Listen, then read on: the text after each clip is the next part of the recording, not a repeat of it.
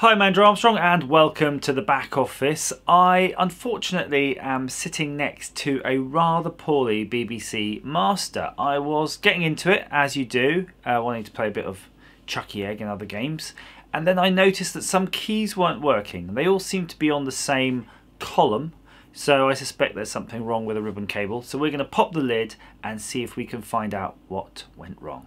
First things first, I made a list of the few characters that definitely didn't work. The greater than or equals definitely didn't work. 5 or 7 I thought worked, but appeared not to work at the time of testing, and the less than key seemed to work only sometimes. So I could look up the reference guides to see if they're all connected to any particular line, but I thought let's just inspect this. And this looks like the previous one I repaired in a video that was a bit jank, because certainly doesn't look like it has a standard ribbon cable on it.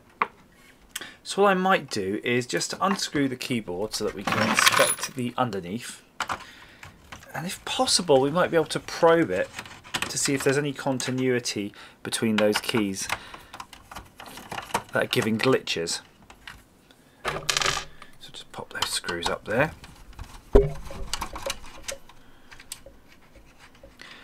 Fortunately, it doesn't require the screws to be removed from underneath like the BBC-B. There we go. And I'm just going to loosen this. This was a strange repair, I think, that someone had to do. It definitely doesn't look right. In fact, I've popped that off without seeing even which bit of pin header that was connected to. And I don't know why they've done this. Something very odd going on. One more screw I think I've forgotten here. So unfortunately I don't have another master here to act as a reference.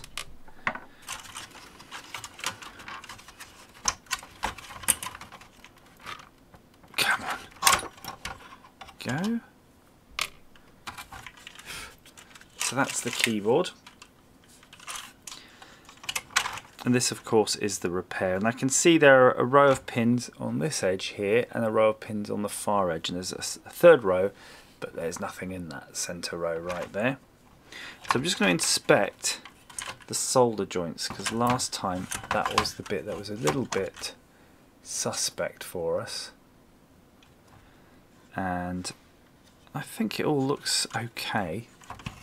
There's nothing too obvious in there.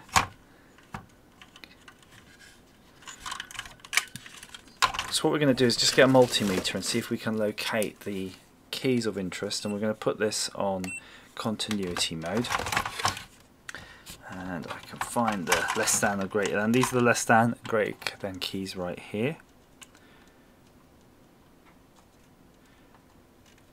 It's like holding chopsticks, and actually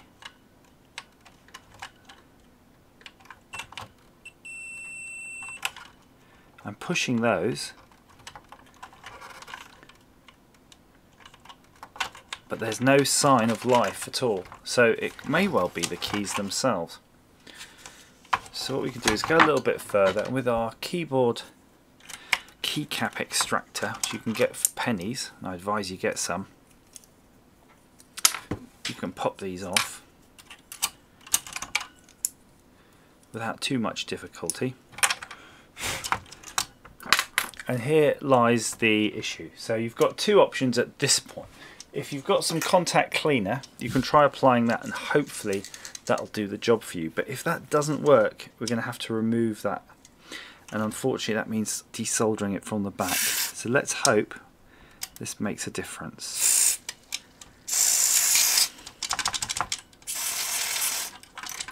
I'm just pushing that down and just working the keys.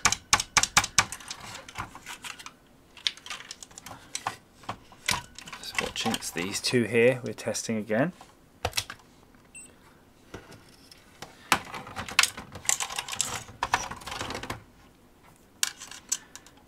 Let's get that on there, one on there. Oh, nothing at all. Ah, that key seems to start working.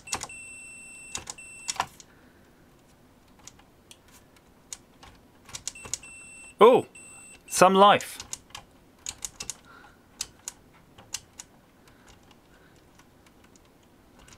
some life, but it's not great. So let's go through the motions, shall we, to see what we would do if this key here is dead. We'll still desolder that. So I'm just going to apply a little solder just to wet the joint. I'm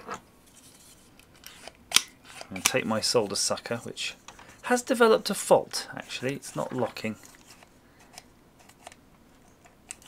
That renders it most tedious.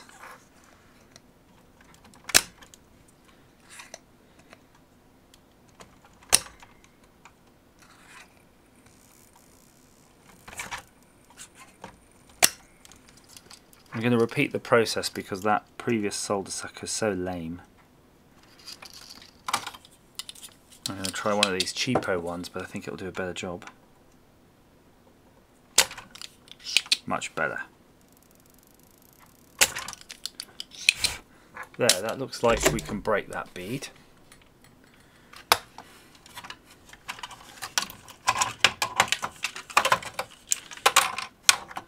So it's very strange looking at this board, because it does look, when you see the keyboard, like it's a different division or something, because this does seem to have some sort of adapter on it. And if you recall my list of keys, this was the key that I thought was pretty much definitely dead, where I wasn't too sure about the others. So this is the one that's definitely got a problem. It is possible to open this up and have a clean, but I think I'm going to clear the desk before starting that. We'll start by removing these clips. Just be a bit careful with them. It's a little bit fragile and the chances of breaking them are quite high. I have broken them in the past.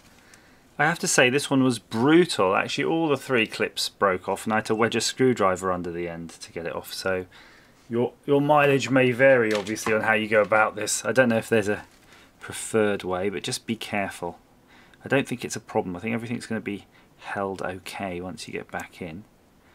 So just pay attention to the leaves and everything that's inside it. And that's the switch right there.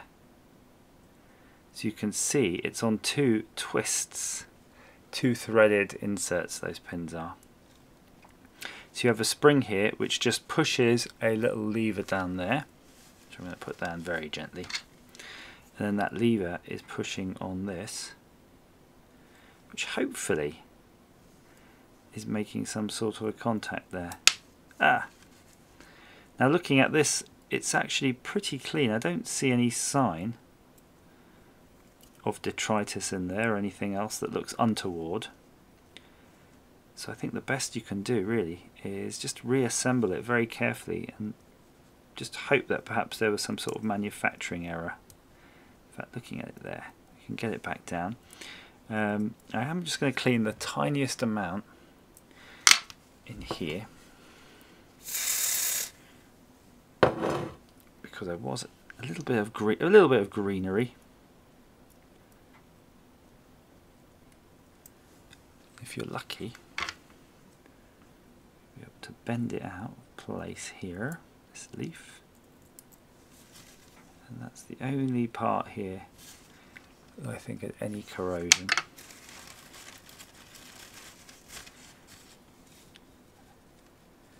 And I suspect when we put this back together it's going to be absolutely fine.